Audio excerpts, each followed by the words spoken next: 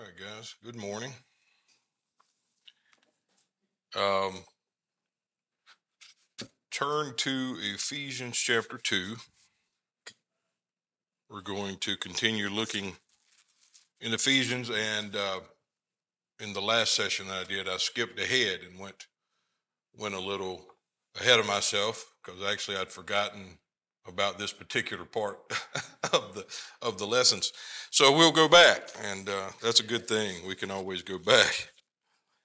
Me, I seem to go back a lot and repeat myself, but either way, it's always good to repeat sometimes, for me, if nobody else. Um, we've been in Ephesians 2 for a while, and what I've been doing in the last class is, I guess, the one before the last one here, but in the lessons that I'm doing in Ephesians, um,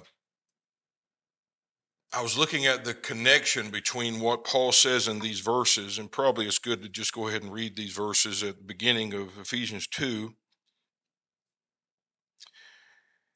And it says, this is verse 1, and you, now the King James says, hath he quickened, but actually in the original, that's not there. He's not bringing in the good parts yet. The beginning of this chapter, he's showing them the miserable state that all men were in before the grace of God appeared and showed up. And he says, you who were dead in trespasses and sins, wherein in time past you walked, according to the course of this world, according to the prince of the power of the air, the spirit that now works in the children of disobedience. If you want to look at that, the children of disobedience, we did that already in some lessons, but the children of disobedience, not just a bunch of disobedient people because they can't get themselves correct or right. It's about nature. He's going to say here, by nature, children of wrath. But if you want to talk about obedience and disobedience, where seems to be the whole division between good and bad, good and evil, good Christian, bad Christian, or good Christian, not a Christian, whichever. We do good, we do bad. Disobedience and obedience seems to be one of those things that we always focus on. So everybody's trying to be obedient to God. And how do you obey God properly? And all these things seems to always lay on our shoulders for some reason. The problem is, if you go to Romans chapter 5, there is a real perfect understanding of obedience and disobedience, and that has to do with the disobedience of one man. Many were sinners. And the obedience of one man. Many are made righteous. What does that do? Well, that just puts a hammer directly into the skull of the debate. Who of you are obedient? The grace of God is not that he gives us the empowerment to become obedient people. He gives us the life of the one who was obedient, even unto death. He gives us the righteousness of the one who is made to us obedience. That's the whole idea of obedience is better than sacrifice. That does not mean, what many have taught. It's actually looking to the cross and say the obedience of that one is greater than the sacrificing of animals and because, that's when Saul came back and they were like, we're going to take the best, which God said, destroy it all. And they brought back what they deemed to be good and said, we're going to sacrifice it to God. We're going to give it to God. That's what we do, right? We're going to give it to God, and God doesn't want it. God's got what he has, and he has what he wants, and he's given it to you. He's not looking to you for anything he wants. He's given to you all that he wants. That's grace. That's kindness on the part of God. So that's who he appears to, those who have no ability in themselves, who are dead in trespasses and sin, or children, or the offspring of disobedience, you can say. Among whom also we had our conversation in time past in the lust of our flesh, fulfilling the desires of the flesh and the mind, and were by nature the children of wrath, even as others.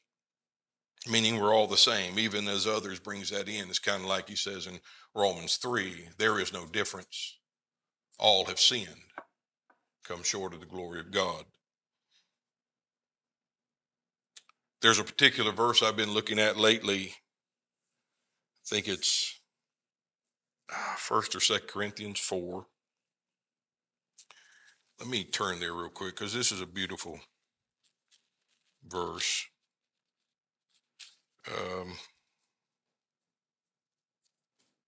Yeah, here it is. 1st Corinthians. And this has to do with the grace of God and the living, abiding efficacy of the life of Christ that has been given to us.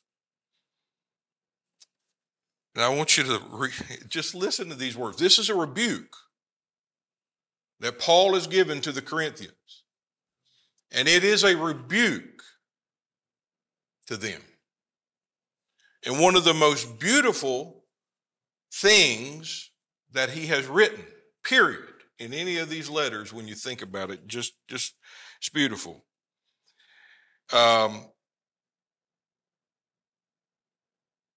Verse 6, we could start at the beginning, but I'm for time. These things, brethren, I have in a figure transferred to myself and to Apollos for your sakes, that you might learn in us not to think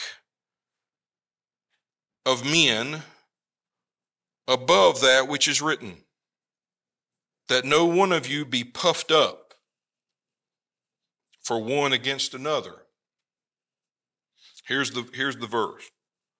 For who maketh thee to differ from another? There's other translation says, who has succeeded any superiority to you? Who makes you superior over another? Now, he was rebuking Christians who would compare themselves among themselves and say, I have this gift, I have this thing, I have what you don't. When this comes on the heels of him saying at the end of chapter 1, this is all of God that you are in Christ Jesus, who is made unto you. And this rebuke is in the line of that, saying, for who makes you to differ? Who makes you superior over another? For what hast thou that thou didst not receive? What do you have that you did not receive as a gift from God? Now, that's something we all as Christians need to chew on for a moment. We need to understand who he come to. We need to understand our state when he arrived. And we need to understand and think very carefully about this question. What is it that you have that God did not give you? That you did not receive from him alone as its only source? What a question. And now, if you did receive it, why do you glory as if you did not receive it? In other words, as if you earned it, as if it came as a payment for your services rendered. That's not how this works. God has given to us all that we have, and we have nothing except what God gives us. In the sight of God, what he demands is what he provides. And thank God he's provided it to the souls that have believed. And that is what he's talking about here. You were by nature children of wrath, as everyone else, he could say.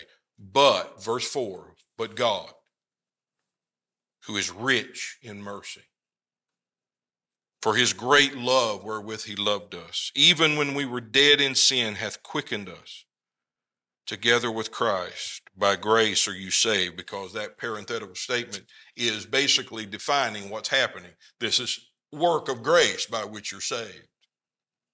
He came to the dead, those who are weak, those who had no strength, as it says in Romans, and hath raised us up together and made us sit together in heavenly places in Christ Jesus. And so according to that, we've been looking, and this is just getting us started, but we've been looking at the parallel between what he's saying here and Ezekiel chapter 37.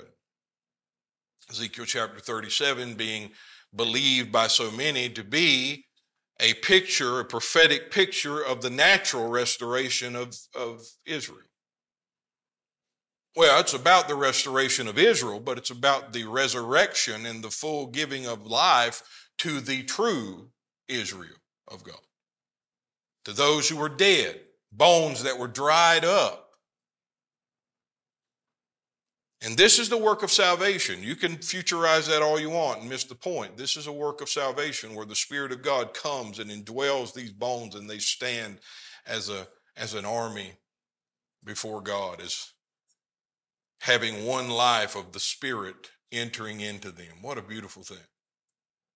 And we're not going to go back and rehash that part, but there is a second part to the story because it carries through. That prophecy is not just about them given life. It's about the whole point of it was about creating one nation, one people.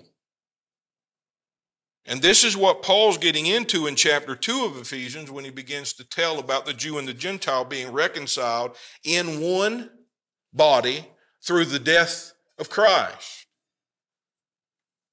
How they have been reconciled by the cross, made to live by one new man now. Both Jew and Gentile, but not defined by either Jew and Gentile. Defined by one life, the life that fills that church with his own fullness. I mean, this is, again, 1 Corinthians chapter 15, salvation, that 1 Corinthians 15 expresses that the first man was made a living soul, the last Adam was made a quickening spirit, a life-giving spirit.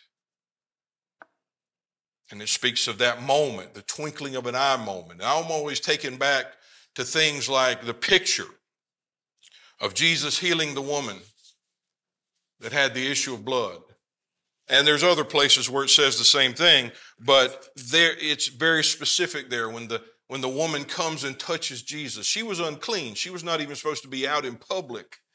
But she knew that if she could touch him, that's all it took. Just to touch Jesus is all it took. And the beautiful part is when someone would any kind of thing, unclean, in any way ceremonially, when they would touch you, guess what happened to you?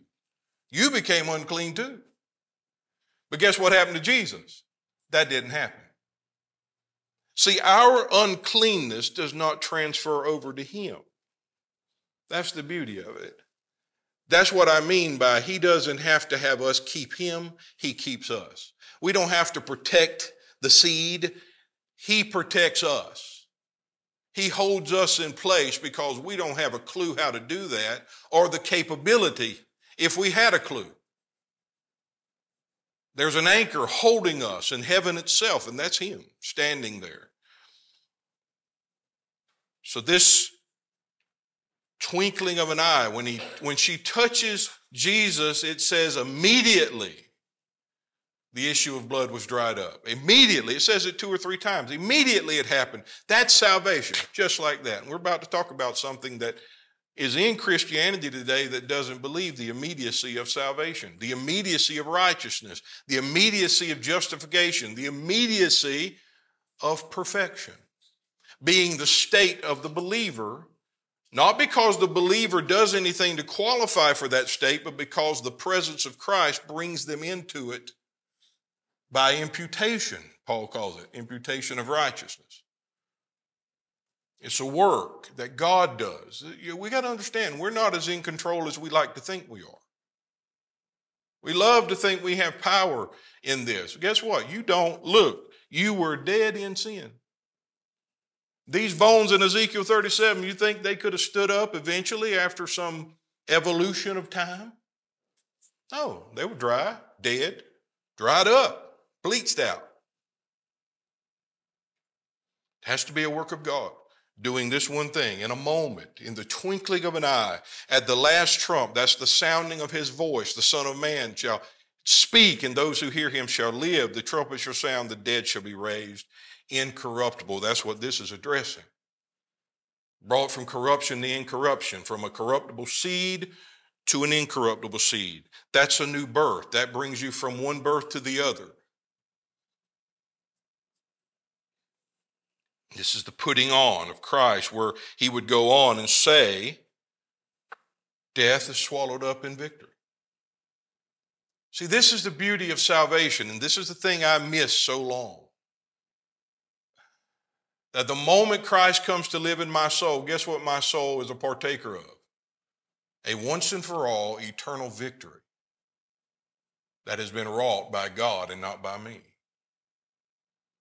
And I can fight imaginary battles for the rest of my life, and God's already won the only one that mattered.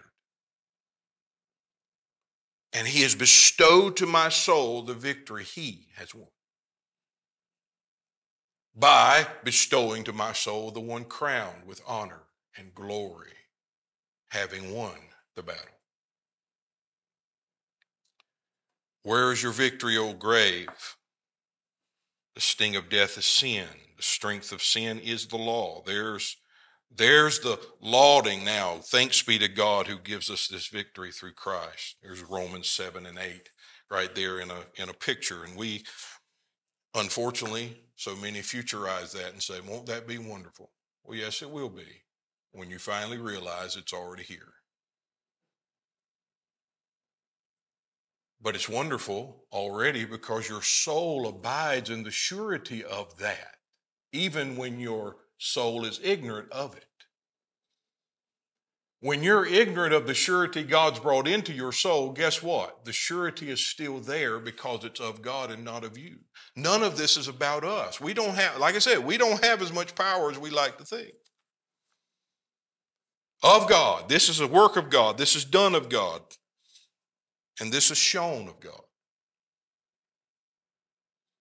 What are we? Recipients. Vessels. Vessels of mercy. So in Ezekiel 37, we'll look a little bit at some of the things we looked. He said, Ezekiel 37, verse 11 through verse 14. He said unto me, this is after he showed them the valley of bones, and he says to him in verse 11, then he said unto me, Son of man, these bones are the whole house of Israel. Behold, they say, our bones are dried, and our hope is lost, and we are cut off from our parts. Therefore prophesy, the word there could be preach, declare, say unto them, thus saith the Lord God, behold, O my people, I will open your graves. What we just say in 1 Corinthians 15. Grave, where is your sting? I will open your graves and cause you to come out of your graves and bring you into the land of Israel, and you shall know that I am the Lord. When I have opened your graves, O my people, and brought you up out of your graves, and shall put my spirit in you, and you shall live, and will place you in your own land. Then shall you know that I, the Lord, have spoken it and performed it. Again, here is the prophecy culminated and shown to be fulfilled both in Ephesians chapter 2 with what we read earlier and 1 Corinthians 15. It is coming out of the graves, coming out of death, having his spirit enter into us and give us life. There's the beauty of it. And in so doing, the hope that was lost now comes to abide in the soul as a present, perpetual, abiding reality. That's Christ in you, the glory hoped for. There's the hope that seemed to be lost. But he came and brought it into the souls of men. This is the victory that we have received. Now, to compare to that is Isaiah 25, verse 8 through 9. We're going to go to a few verses, so you can write them down or flip to them. Verse 8, he will swallow up death in victory. Sound familiar? And the Lord God will wipe away tears from off of their faces. And the rebuke of the people shall be taken away from off the earth, for the Lord hath spoken it, and it shall be said in that day, lo, this is our God, we have waited. There's the anticipation, the expectation of people waiting for their Messiah, waiting for the salvation of God to finally come. We've waited for him. He will save us. This is the Lord.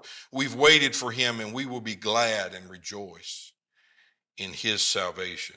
This, again, It's a beautiful depiction of what God has wrought, that which was awaited, that which was promised, now come in this death being swallowed up in a victory wrought of God. Do you see how weighty these things are when we see them as a present tense reality and not a future tense? We understand what we stand on is very sure, very certain, because it was real before we arrived to it.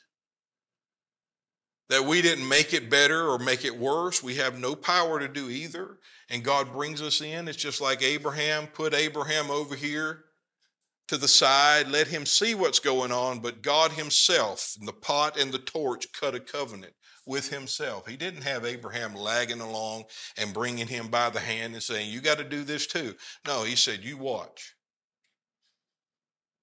And the fear and dread of darkness came upon him. But God was cutting a covenant and so answering a question, how is this going to happen? How is this promise going to happen? I have no ability here. My wife is barren. None of this. This guy in my house is not my heir. How is all this going to happen? Well, the answer is I'm going to do it myself. This is a covenant I'm cutting with me because I'm going to take my side and your side and make sure both sides get done. That's what a covenant is. I'm going to take care of it. If I cut a covenant with myself, guess what I know? I'm going to take care of both sides of the picture. I'm not going to lean on you to keep your side of the bargain, because you can't. And God knew that when he called him. God wasn't caught off guard when he found out that Sarah was barren. There was a purpose to show you nothing I demand, nothing I promise will be from you. Nothing. So who does he come to? He comes to that type of people because there's no other type of people to come to. Dead. Nothing. 1 Corinthians chapter 1 just brings it out clearly. You're a Jew, you're a Greek, doesn't matter. You know what that means? You're nothing. The weak things, that's who he came for. God, why? Because that's all there is. There is no strong human in the things of God. Poor in spirit is what you are. But when he comes, he says, blessed are the poor in spirit. Why? Because you've just hit the jackpot. Because what you couldn't do, I am. And I've come to you to give you what you can't be and be in you what you can't do. No wonder he says, oh, the love of God that has been extended toward us. The richness of this mercy. We got to know that. Christians need to hear that. See, my experience, as most of you here, was like, I didn't know there was more. I didn't know there was anything. You know why? Because most of us, all of us, didn't hear it. We never even heard it uttered that there was something greater than just forgiveness of sins as we thought it to be. God's forgiving you your sins now. Good luck. You better not mess up again. Hopefully you make it at the end. Most people live there. We didn't hear it. That's why the gospel and the preaching of the gospel is important. The foolishness of preaching is ordained of God. Because we need to hear it to give our soul an orientation and give the Spirit of truth something to work with. If all I'm getting is a bunch of deception and lie, where am I going with that? All the things of me and it's about me and how good I am. Look, he came to this. He came to dead people. He came to people that had no hope, no ability. And guess what? That doesn't change. He just overcomes that weakness and provides to you himself. Treasure and the vessel never change places. It's always the same. But the vessel now has a treasure abiding in it. That's the beauty of it. And can boast in that. You ever tried to boast in the vessel very long? Lasts for a while, maybe. Some longer than others. Depends on how much strength and how obnoxious we are most of the time. We really think we got it. No. Even when you think it, even when it looks like it, doesn't mean anything. Because reality, as far as God's concerned, is an unseen reality. It has no natural, visible evidence. As he says, the kingdom of God doesn't come with ocular evidence or observation, as it says in King James. Ocular evidence is not the way you see the kingdom or the things of God or the things of the kingdom or spiritual fullness. You don't see it that way, and that's all we do is look there to find it, in ourselves especially. But look at this. This is a picture, too, of what he's saying in Ephesians. And hopefully we'll get to where I'm going. I've got about 30 more minutes. Psalms 51. This is the picture of David repenting and showing something here that I want us to consider. Behold, verse 5 of Psalm 51, behold, I was shapen in iniquity. In sin did my mother conceive me. See, that's at the very start. He's not even pointing to what he just did and the sin he just committed. He's pointing all the way back to his conception and saying it was all downhill from there. It started out sin and it continues sin. That's just the way it starts. Well, that's the same with all of us. We have the commonality of corruption all among us. High fives all around. That's what we got. That's what we're working with. Behold, thou desirest truth in the inward parts, and in the hidden part thou shalt make me to know wisdom. Purge me with hyssop, and I shall be clean. Wash me, and I shall be whiter than snow. Notice he's calling for another to do this. Wash me, purge me, make me to hear joy and gladness, that the bones which you have broken may rejoice. It's kind of the same picture. Hide your face from my sins, blot out all my iniquities, and create in me a clean heart. It goes into what we'll look at in Ephesians 2, where he speaks that we are the workmanship created in Christ Jesus. Create in me a clean heart, O God, and renew a right spirit. That's a spirit of freedom, if you look that up. A free spirit within me. Cast me not away from your presence, and take not your spirit from me. And restore to me the joy of salvation, of your salvation. That's important. And uphold me with your free spirit. Then will I teach transgressors thy ways, and sinners shall be converted unto thee. Deliver me from my blood guiltiness, O God, thou God of my salvation. And listen to this phrase, because this is something I want to stick on for a moment. And my tongue shall sing aloud of thy righteousness. Look at that phrase. Thy righteousness. And we could begin, and we're going to, right here. And this may be where we end, I don't know. A short discussion that's been debated for a long time. And some don't even know this debate exists, but it does. Some don't even know they believe this particular thing, but they do. Because they would swear that they believe something else, but they actually believe this other. And that is the difference between imputed righteousness and infused righteousness. Have you ever heard of infused righteousness? Infused righteousness, imputed righteousness. It's actually a debate in Christian.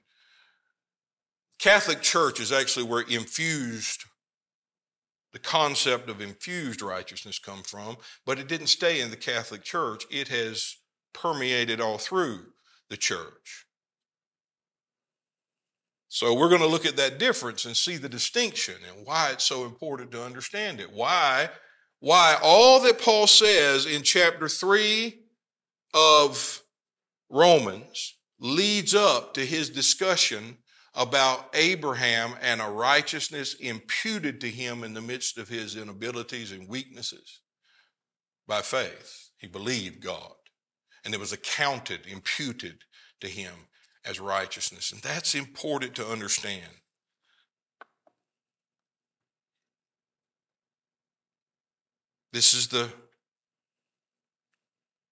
So again, most of us are unaware that this is even a thing, but it's true. And most people actually preach and believe in an infused righteousness. I remember, who was that? Witness Lee. He was a guy kind of around the time of Watchman Nee and all that. But Witness Lee was a guy, I think he coined the phrase, mingling, the mingled spirit. It's kind of the same thing in a way, where there was a mingling together of the human spirit and the Spirit of Christ. In salvation, there's that mingling. He has a translation of the scripture that he uses that quite often in his books and commentaries, a mingling of the Spirit. Well, it's a mangling of the Spirit, if you want to ask. It's a mangling of the gospel, is what that is. That's a totally wrong view, but we want that because an infusion implies something that imputation doesn't. So the word infuse is in the Hebrew or in whatever language, it actually means to pour into. How many of you have seen or the illustration of the glass on the table, and somebody would pour water in it and they'd say, this is the Spirit of God going into the vessel? And man, I don't know how many times I've seen that, forever. And this is, God fills us up. And then finally it's overflowing. You're like, yeah, that's what I want. And he just keeps pouring it in. But the problem is when people teach an infused or poured into righteousness, they don't do it that well. They don't just say, hey, he just poured it and it just stays poured and the water never runs out. He pours in a little bit and then he stops. And then it's up to you. There's an initial pouring in or infusion of righteousness. There's a given portion or a seed that is initial. You ever heard of we receive him as a seed and then he grows? It's the same idea. Given in portion as a seed that after that initial act is now done, now the responsibility is on you. To do what? Well, to cultivate it, to nourish it, to extend and give some zeal toward it. So what? I can qualify for another pour. They always say, where I was, they would preach it as, we need another filling of the Holy Ghost. Right? We need another filling. We need to get filled up again. Your sails, your sails now limp. You need to get the wind back in your sail. All those terminologies that we use, well, that's something of infusion. So we have to do these things, get prepared, get all this zeal, this exercise, all these secondary actions on our part to qualify for another pour. You can see it. Righteousness is poured into us, and we are responsible through our living, through effort, zeal, to be entitled to another infusion until finally, in any given time, and most of us it's forever and ever, the infusion is finally done. But guess what happens? The infusion never quite gets done. It's always going on. So this started, again, as I said, in the Catholic Church. Thomas Aquinas actually said this: justification implies a movement toward righteousness, as heating implies a movement toward heat. You ever heated your house? So you tell people, I'm heating my house. And that takes time if your house is cold. Takes time to heat it up. There's a process. The heat has to displace the cold. All that has to happen. And so you say, I'm heating, and that implies heat.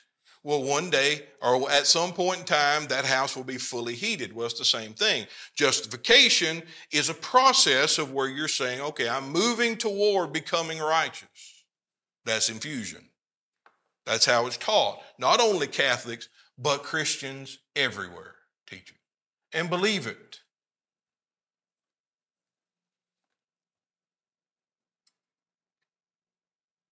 This infusion does always make the man the one who dictates the level at which the infusion is given. We dictate it. Our works, our efforts, are you good enough? Have you done enough? We are the ones that dictate the level. Whether you understand this or not, this is commonly held as truth. This is why so many live with an insecure and uncertain perspective regarding their condition before God, because they're always in need of another infusion. They're always in need of a little more Jesus. I prayed for more of Jesus for decades. Because I'd look at me and I'd say, well, apparently I just got his foot. I must not have a lot of him, so I need more of him. But how does that fare in the light of, in him you are complete, rendered full? Now, I can understand comprehending the fullness that he is in me, but having that fullness is a different thing. And most people don't understand that's the state. Complete. And then upon the basis of complete, we can say, now, let's see Jesus. And then you're not shaky and wavering around, wondering, am I good enough? Have I done enough? No, he did enough and he's good enough. And that's all there is. And that's all's needed. And that's all God expects. He expects his son to be perfect. And guess what? He is. And that's why he gave you his son. He didn't give you instructions.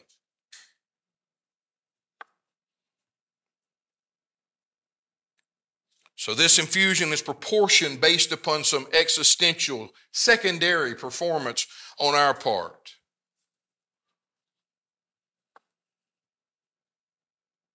And people live and die in that insecurity. I always bring my grandmother up because she's the one primarily that I knew in that way, knowing a woman that was faithful, sincere as you could ever imagine. 90 years old, born again when she was in her 20s. Prayed hours every day. She loved to tell you how long she prayed, which was some part of it, but prayed every day for hours. And at the end of her life was wondering if she'd done enough, because her body broke down and she couldn't do it anymore. She just couldn't do the stuff. And that's always the question with me, when it's always about me doing and me being and all the stuff, even with the manifestations that I'm supposed to be manifesting to the world. You wonder, okay, when this body breaks down, when my mind breaks down and I don't even remember my own name, let alone you, what happens then? What good is your body now? Where's your doing now? When the body's gone and all you have, then what? What good are you? You're the same. You're as good as you were. You're a vessel indwelt by the fullness of Christ. You're a vessel indwelt by the treasure, because it never has been dependent on you. Your body didn't matter. You did stuff, good for you. We all do stuff. Thank God we can. And thank God we have been called to do things. But the doing of things and the things that we do means nothing in the economy of eternity. It means nothing. The sufficiency of Christ is all that matters. The fullness of the one who fills us is what matters. And God calls us to know the fullness that he's provided. Calls us and says, now, behold my salvation. What a joy then. You can actually, as David said, I will be glad and joy in your righteousness, not mine. That's what we want. We want to get to the point where we can boast and rejoice in our righteousness. But the whole thing is about us finally realizing it is not I, but Christ. And we can boast in the righteousness of another man that has been imputed and bestowed to us as our only life and righteousness before God. And then, so again, this misunderstanding of infusion and portioned out righteousness and justification that we receive from God based upon ourselves and based upon our deal. And this is how, again, we have people in Christ who still live in that panic, wondering how they, because they are at least honest enough about themselves to a degree, how can I stand before a God that is demanding perfection? Whether in this body or out of it, how can I possibly stand before God who is perfect? Because according to this, they've not reached the end of the infusion. They have not, because there's some kind of hindrance or a multitude of hindrances to reaching that end. Things I haven't overcome yet, right? I'm still trying to overcome this. But that's okay. God overcame it. When he came into you, he overcame it. He overcame you, period. So what's the imputation in the picture? What's the distinction? It's a word that means to reckon or to account to or give to someone's account. It's an actually accounting, banking term. It's an accounting term that speaks of funds being given from an account that has an abundance of supply to an account that is innately insufficient. The richness of his mercy. Doesn't that make sense now? The abounding and abundance of him giving to the nothing and insufficiency. Like I used to get those checks, right? I used to get checks that said non-sufficient funds. And I was working in a finance office, and I would get them back. It says non-sufficient funds. I knew what that meant, at least, working in the business. Yeah. Well, guess what? We were born in SF. But guess what? The grace has appeared and bestowed to us out of his abundance that which we were insufficient of, that which we had none of, or didn't have, say it that way.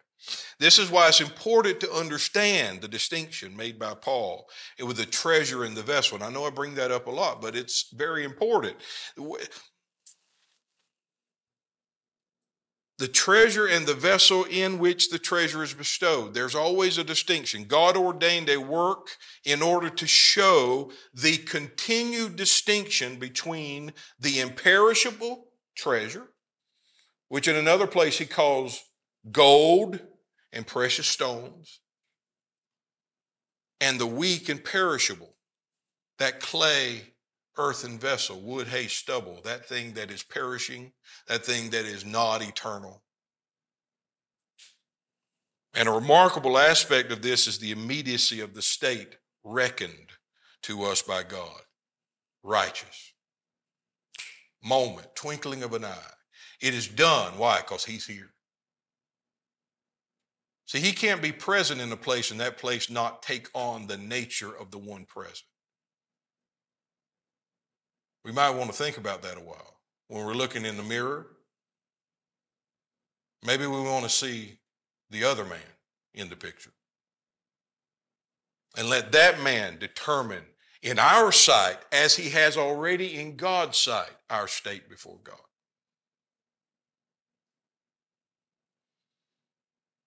It has been reckoned immediately. Paul states righteousness as the direct result of the imputation of another man's perfect life given to us. That's in Galatians chapter 3.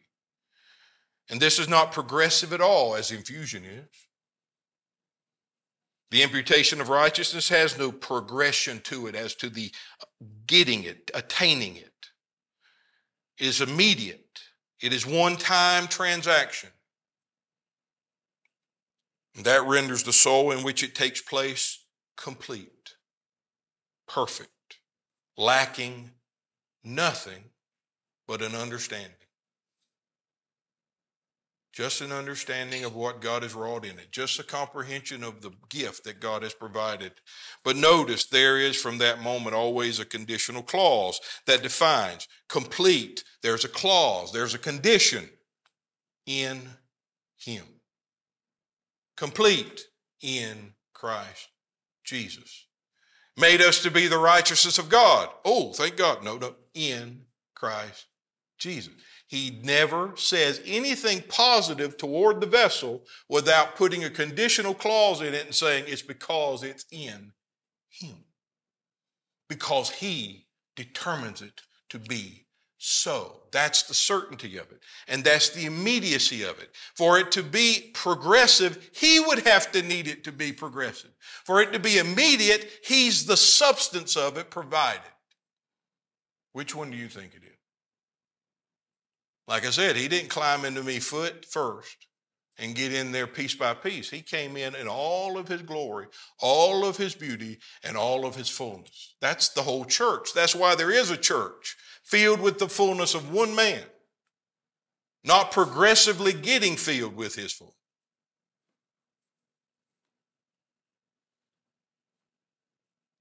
And it brings us to another point when we understand imputation and the source of that internal bestowal of all spiritual blessing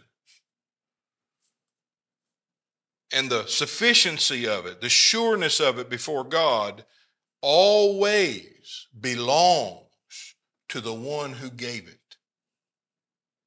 Always. And I want us to see that. It never becomes mine so that I can glory in it and boast in it because I deserved it and I worked for it. You tell people your righteousness is a bunch of junk, and guess what? They'll want to fist fight you. You know why? Because they work hard for that. Tell you right now, I build a building, you burn it down, we're going to fight. Well, the truth burns down our stuff that we build, because if He didn't build the house, we labor in vain, right? Well, buddy, we've been laboring in vain for a long time trying to build something God already built. He's already done this. And yet we live in the illusions and the vanities of our mind, and we are content with it. But the gospel comes and just says, no. The simplicity of this is it's Him, not you. It's nothing but Him. This is the whole thing. But we see Jesus. That's simplicity. They saw no man but Jesus only. That's the simplicity of the new covenant. Man, but the simplicity of it is what makes it so secure. When you add the complexities of this man, this work, that work, you have just complicated it. When God says it's Him and nothing else, that's pretty simple. And it's pretty stern, but it always belongs to Him, of God, not of us. It's always His. We don't claim it. It's never our property. It's never ours. We just receive it as a gift. And He keeps His hand on it to make sure it stays there and make sure it's secure. See, what that means is He didn't give us something from Himself and say, here, you can have it too. And that's how we do it. He gave us righteousness too, so we can be just as righteous as Jesus is. That's what is preached today. We can be just as righteous, just as perfect as Jesus is. You see how that little twist, and it doesn't seem significant at first until you realize it is. That is very significant to say, I'm just as righteous as Jesus. No, Jesus is my righteousness. That's different. Because the one says, it's mine now. I can claim that. The other says, I'm boasting in the fact that He has made unto me all things. It is His, not mine. Righteousness is his. It's just given to me as a gift. But it's not him giving to me something separate from himself. He is the one given to me. And he abides as the reality that my soul truly possesses before God. Do we grow in that understanding? Oh, absolutely, forever. But that reality does not grow in us. We grow in the understanding of it. When that reality came and bought and purchased my soul, guess what? It was full, complete. Just like he says, you're in a state of fullness, meaning that you are full. It says it 3 times. If you go to Colossians and he says you're complete, read it in the Weiss translation one time. He says complete, full, replete in 40 different ways just to make sure you got it. You are in him in a state of fullness, meaning that you are replete and filled full. Got it. But that's not of you. And it's not because you deserved it. And it's not because you will. The treasure in the vessel, there's that distinction that will always be there. Because God wants to make certain that the vessel can have one ground of boasting, and that's the indwelling of a treasure.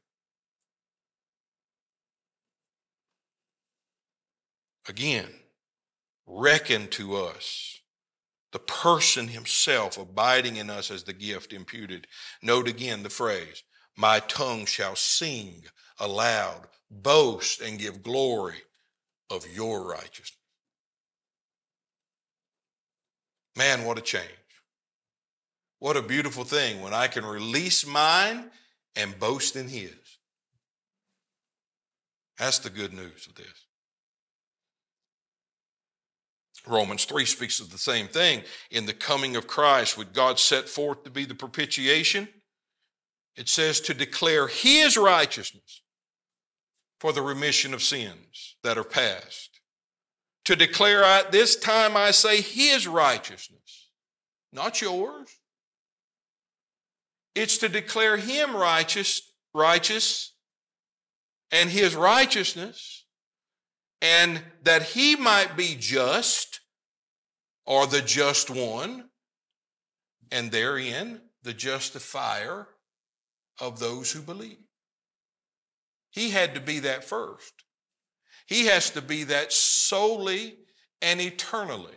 He has to be the one that God raised up as a man death has no hold on, the law has no claim on, who God says perfect. And now all men can come to him and be found in the perfection that he is in the sight of God. And therein, when his righteousness is declared and his justification is seen, that he is just before God, righteous before God, perfect before God, he is therefore the justification of those who are found in him. He's not the leader of the pack. You know, he's not the first in line and then we come up too. And the whole time we're shaking a little bit, hoping that we're just as accepted as he is. No, you're accepted in the beloved. Again, another qualifier, right? Another conditional clause. It's in him. Thank God. Now, I have 5 minutes to start something. We'll go in the next time I do this. And these are just a bunch of, there's a bunch of verses I'm skipping right now because I want to get to, I don't want to skip any of them. But when you go to Hosea 13, and you go to verse 14, 15, 16, all those, it speaks of this beautiful salvation. I think it is Hosea. Their dead bodies shall rise with my dead body. Chapter 6. Yep. Now we're not going to touch that, but it's in here, but I'm wanting to get to something else right now. But I want you to look at that because it's the same picture as Ezekiel. It's the same thing as Ephesians chapter 2. It's all the same. It speaks of the resurrection. It speaks of all the things that we've talked about, basically saying it verbatim. But I want to turn back to Ezekiel 37 and let's look at something else because, again, this gets to the second part or the other part of Ephesians chapter 2. And the next time we may cover what I was just talking about, but I want to at least get this out there. Ezekiel 37, verse 15. This is after the bones are raised up and stand filled with the Spirit. And we'll only be able to read a portion of it. The word of the Lord came unto me, saying, Moreover, thou son of man, take thee one stick and write upon it for Judah, and for the children of Israel his companions, then take another stick and write upon it for Joseph, the stick of Ephraim, and for all the house of Israel his companions. And join them one to another in one stick, and they shall become one in thine hand. And when the children of thy people shall speak unto thee, saying, Wilt thou not show us what you mean by these? Say unto them, Thus saith the Lord, Behold, I will take the stick of Joseph, which is in the hand of Ephraim, the tribes of Israel's fellows, and will put them with him, even with the stick of Judah, and make them one stick, and they shall be one in my hands. This is Ephesians chapter 2. This is exactly what's happening there with the Jew and the Gentile. And many of the theologians that talk about this says this is what he's actually referring to in a picture. Bringing together, not just Israel as a nation now total, he's showing the distinction between two peoples, two kingdoms. And if you dig a little deeper in the Hebrew, you see that the word stick in the Hebrew is actually tree. Tree, not just a stick, tree. So what is he saying? You take this stick, you take this stick, and then they come together as one stick in my hand. And I'm going to join them as one nation. This is what he says in Ephesians 2. This is the same thing. We'll get into this in a little more detail, where he says, Now in Christ Jesus, you who were sometimes afar off are made nigh by the blood of Christ, for he is our peace, who hath made both one, hath broken down the middle wall of partition between us, having abolished in his flesh the enmity, even the law of commandments contained in the ordinances, to make in himself of twain, of two sticks, one new man.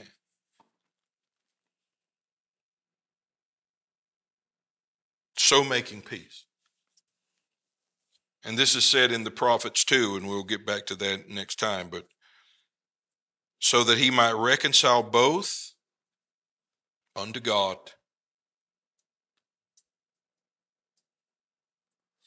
in one body by the cross.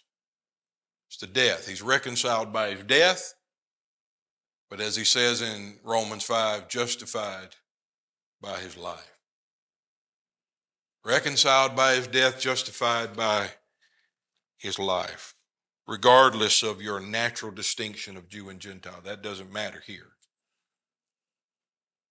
God's going to bring into one. He's going to make one nation, one church, one body out of this. How does he do that? He takes two different things, puts them into one tree, and puts it away. And he raises up another man. One man. Spirit. That's the picture here in Ezekiel 37. I will make them one nation, he keeps on going. I'll make them, and I'll give one king who shall be over them, who shall reign over them. What a beautiful picture. This is exactly what he's saying in Ephesians 2. This is what happened, but we have to understand it doesn't matter whether the Jew boasted in their righteousness by the law, the Gentiles, whatever. Everybody has your thing when you come in, but guess what? When you come into the door, your thing doesn't matter here anymore. God has taken the two, made them one, reconciled them by his death on the cross, brought the two sticks into one, and made them one nation. And where they used to fly under different banners as two nations, now we fly under the one banner. And his banner over us is what? Love. The love wherewith he has loved us. His mercy and kindness that has been extended to us of coming to the dead, whether they're dead Jew or dead Gentile, it doesn't matter. And here's the thing, the Jew will say, oh, you're just that uncircumcision, and we're the circumcision. And Paul says, it doesn't matter, it's all flesh anyway. They're the uncircumcised, you're the uncircumcised in the flesh, they're circumcised, made by hands in the flesh. Whoopee-doo.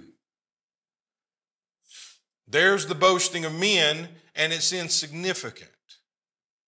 What God has wrought is something that is eternally significant and eternally perfect, and it will never change. So we'll talk about that a little more later. Thanks for listening. Amen.